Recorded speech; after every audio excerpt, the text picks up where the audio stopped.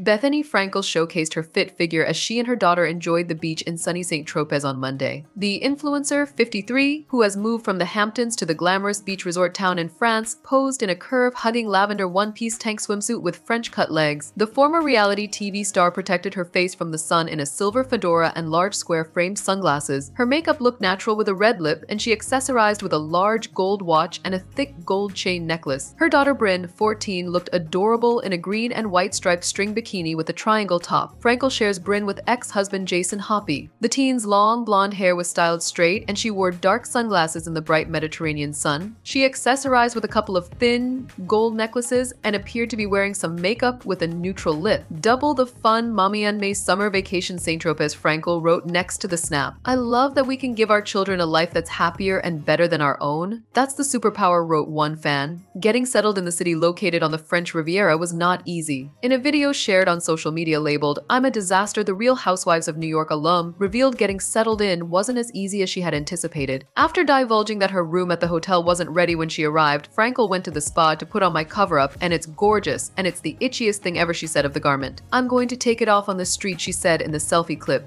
before she began to complain about her sunglasses.